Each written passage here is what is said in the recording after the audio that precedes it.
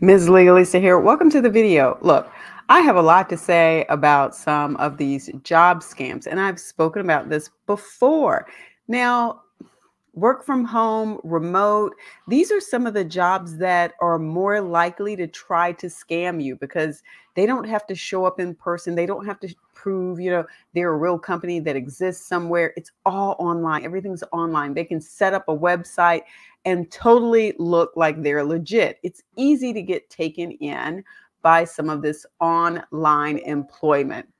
They'll pitch it as an opportunity for you to stay at home, relax, and do work from a place of convenience. And the whole time, this is a scam. Now, I do sort of feel like in this case, she kind of should have, I don't know, paid a little bit more. Oh, let me stop.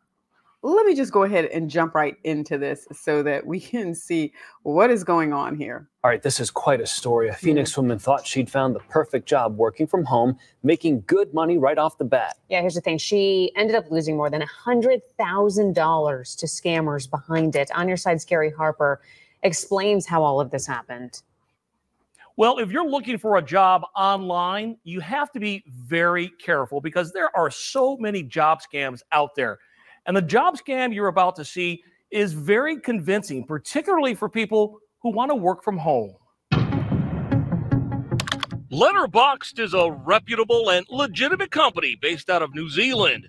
Members of Letterboxd can, among other things, rate and review films. So when Rachel got a text message from someone claiming to be a recruiter from Letterboxd, it got her attention.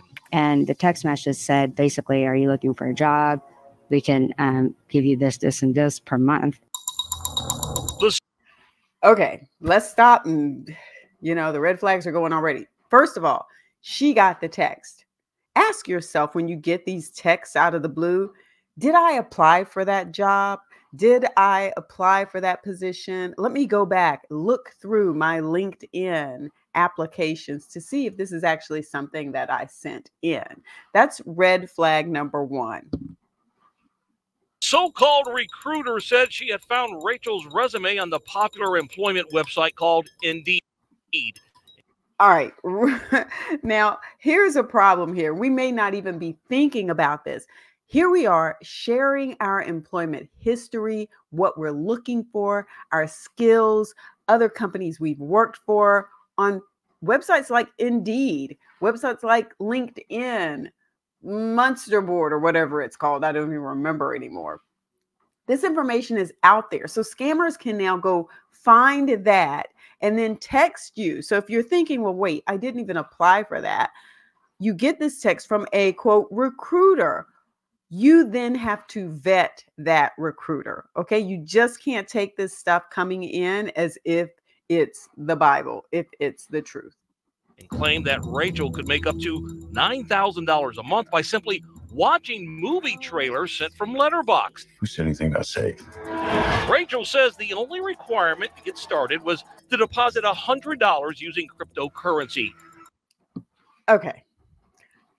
I don't know how many times I have said this. Other people have said this. There is no reason for you to have to pay money to get the job. Let me say that again. There is no reason for you to have to pay money to get the job. The fact that she had to pay money and that it was supposed to be through cryptocurrency, again, the alarms should just be going off for anyone.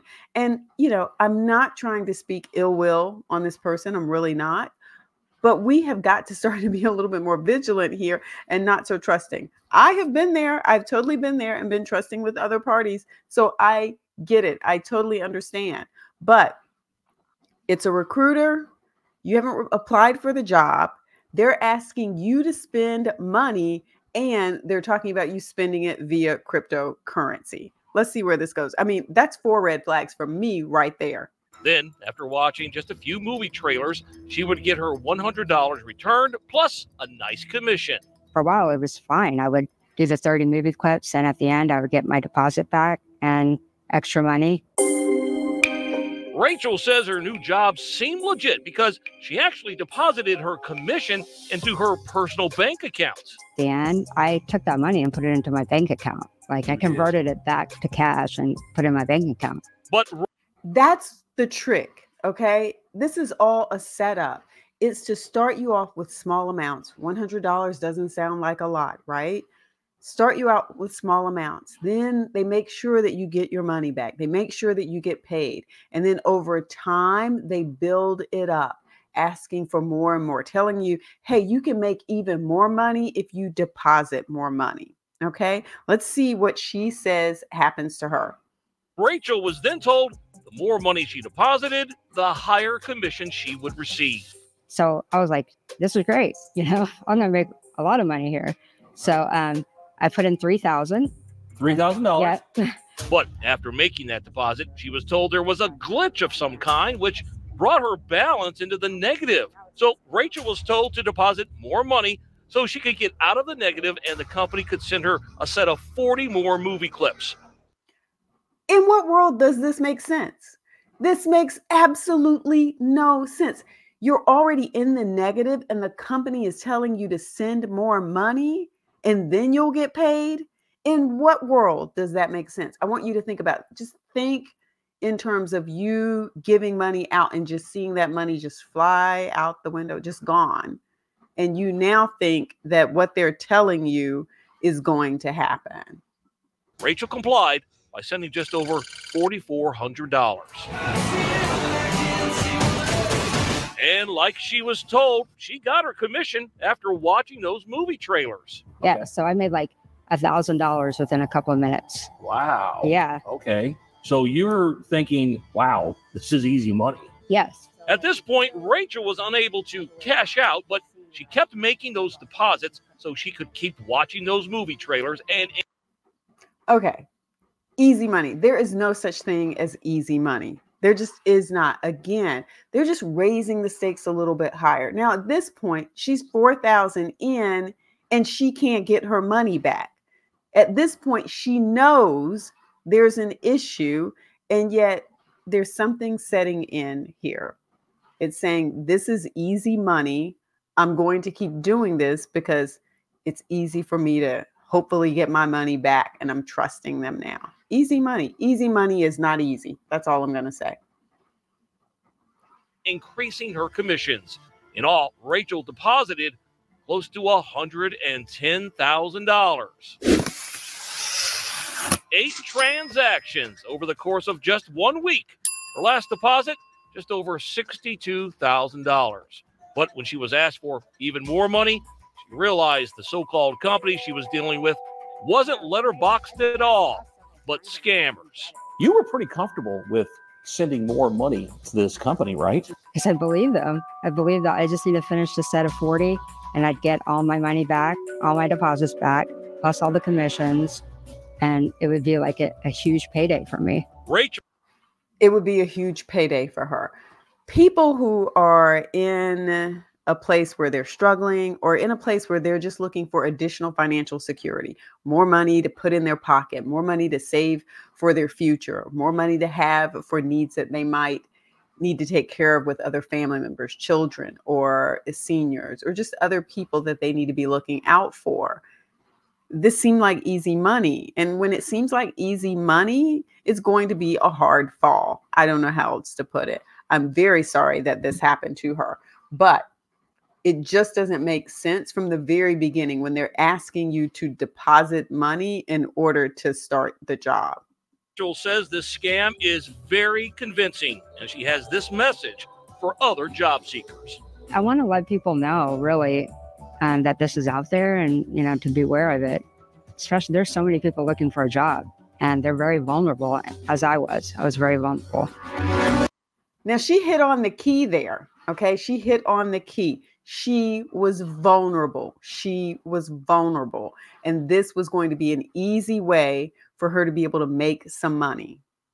Now, again, she said she's sharing this so that other people are aware of what's going on. So let's take a minute to go back through some of these tactics that took place in this particular situation. Remember, first of all, the recruiter contacted her via text. So be on the lookout for text from recruiters that you don't know. Ask for identifying information. Set up a Zoom call with them. And I need to do a whole nother video about somebody who reached out to me. I'm going to come back to that in just a second.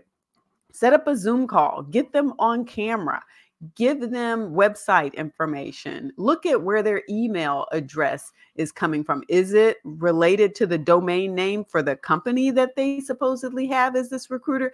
Vet this stuff before you say yes to it. Do your research. When they tell you that you have to submit money for a job, that's a red flag right there. Just hang up the phone, block them on the phone, on text. Don't even take any more text messages from them. Yes, don't even go down this road. I don't know how else to say this, but let me talk to you a little bit about what happened to me recently with a company that tried to scam me. I had a feeling it was a scam because I had gotten the same type of email before. Usually it's a party from a company. And if you look up the company, it will actually be a real company that exists. But they don't use a domain name from that company in the email. Okay. They'll use a Gmail account and they will tell me, hey, do you handle these kinds of matters? And they'll provide some details about what those matters are and what they in particular are working on. They'll even throw out some numbers to give you the idea that what they're working on is something really significant. So the numbers will be really high, a big transaction, something that they need an attorney for in my area. And they've been online and they want to work with me. Again, just sort of them setting the stage. But I already know, okay? I already know what's going on. And so I email back, yes, I handle this kind of work. I'd love to set up a Zoom with you so that I can find out more details. Now, most of the time, that is not a route I go. I don't set up a Zoom call for every single person who's just emailing me out of the blue. But you know this person was not going to set for a Zoom, right? Other people, I send them a link, let them schedule a time for me to have a complimentary consult with them. In this case, you know, he came up with an excuse why he couldn't do a Zoom, right? He was like, well, can we talk by phone? I'm not able to do a Zoom. Given the amount of money that you're talking about, how soon you need this, what you have going on, and you're telling me you can't do a Zoom? Yes. Oh, okay. So of course I didn't respond after that, and I have not heard back from him. I do not expect to hear back from him because he does not want to do a Zoom and get up there and have his face up there as the scammer in terms of what he is looking for. Like I said, I'm going to do a whole nother video on this, but I just wanted to go ahead and share that with you. So again, with this particular instance that happened here, she continued to put money in. Once the bleeding starts, you know, you gotta put a Band-Aid on that tourniquet, wrap that thing up and stop the bleeding as soon as possible. Part of the issue here is still believing that you can get that money back. It's like being in Las Vegas and saying, okay, let me try one more time. Let me try one more time. Let me try one more time and see if I can win my money back. That's essentially what's going on here. You know, at this point, you're in trouble. You know, at this point that something's not right. And you're trying to get your money back. Why? Because you're in a vulnerable position. Sometimes there's something else working there, something called greed, but usually it's people just trying to get in a better financial situation. So I really, hate that this happened to her. But again, this provides more information for us to be able to say, okay, I don't care if the person's calling saying they found me on LinkedIn or whatever the social media platform may be. I'm not falling for it. I need you to put in the comments, I'm not falling for it. All right. So don't fall for these things. All right. Go ahead and give the video a thumbs up and don't forget to subscribe. Peace.